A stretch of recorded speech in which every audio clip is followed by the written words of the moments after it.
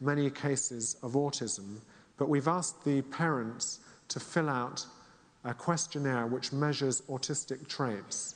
And this takes us back to the idea of a spectrum, because the new way of thinking about autism is that it runs right through the population, that we all have some autistic traits, and it's only when you have a lot of them that you might need a diagnosis. So here we're asking the parents to fill out a questionnaire where we can count how many autistic traits each child has. And you can see some of the items in the questionnaire which relate to autistic traits. So now we can look to see if there's any relationship with prenatal testosterone in this sample of otherwise typically developing children. And once again, we find this positive correlation.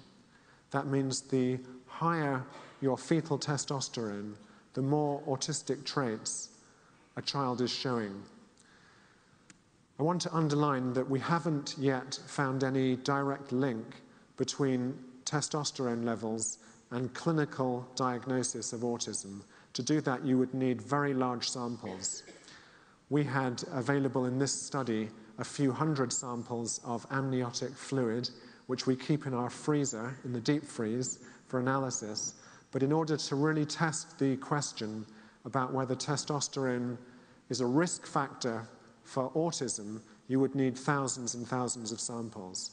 So in our next project, we're collaborating with scientists in Denmark who have a biobank where they've been storing amniotic fluid in test tubes in the deep freeze since 1980, and they have 90,000 samples, which is plenty for looking at cases of autism, and we hope to have a result during 2008 to see whether it really is the case that elevated levels of fetal testosterone can predict if a child will go on to develop autism.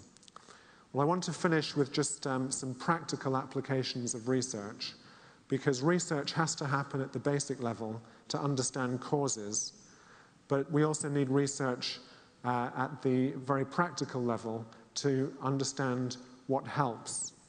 Here we've got an example of a DVD, educational software, to try to promote learning in children with autism in the area of emotion recognition.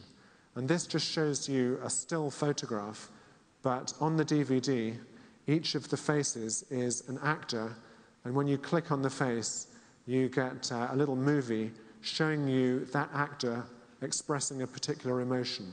So it's an opportunity for children who find emotion recognition difficult to learn emotions through computers, computers often being a much easier way for them to learn than the complexity of the real social world.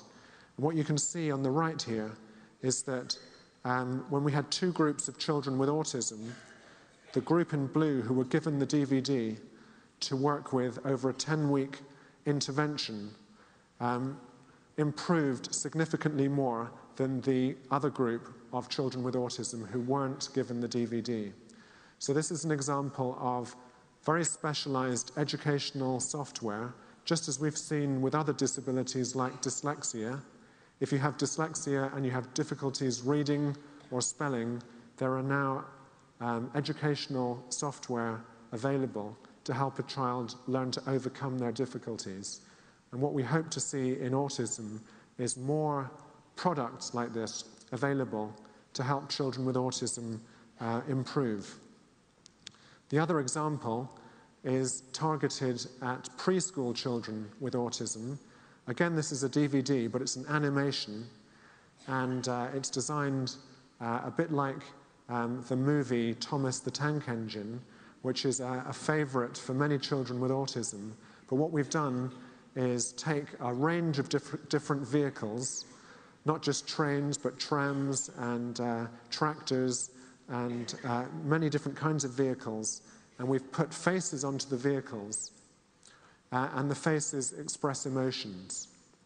And we're giving this to children who are very young, who are on the autistic spectrum, because we know that they often love systems like vehicles, that move in a very predictable way along tracks so that there are no surprises, so they'll watch animations like this without having to be pressured to watch them. They're drawn to them anyway, and it's a way for us to include social skills teaching without the child even realizing it. They're getting exposed to looking at faces and looking at emotions whilst they're watching movies about trains and other vehicles.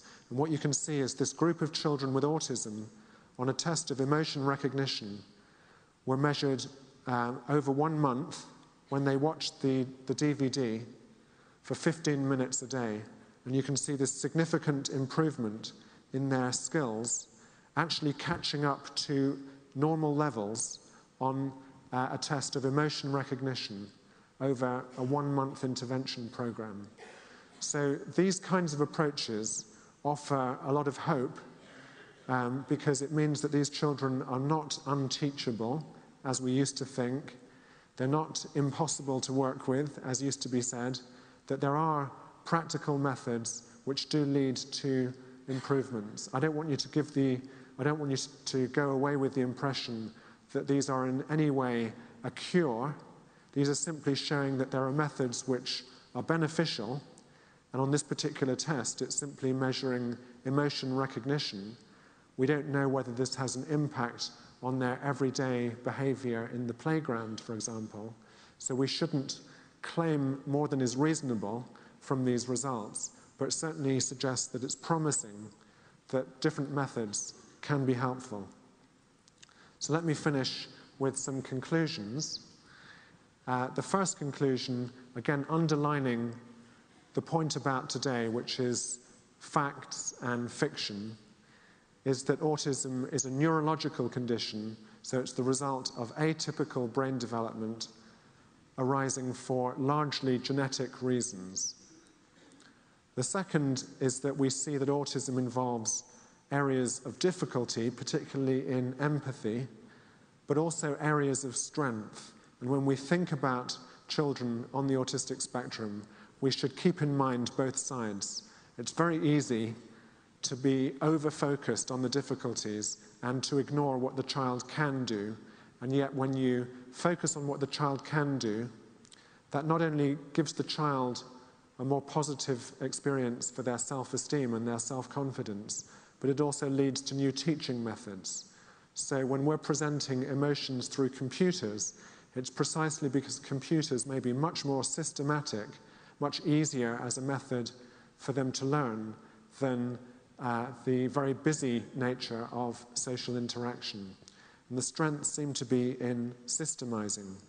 And the last point of my conclusion here is that both empathy and systemizing show very clear sex differences or gender differences in the general population. And we also know that autism shows very clear gender differences.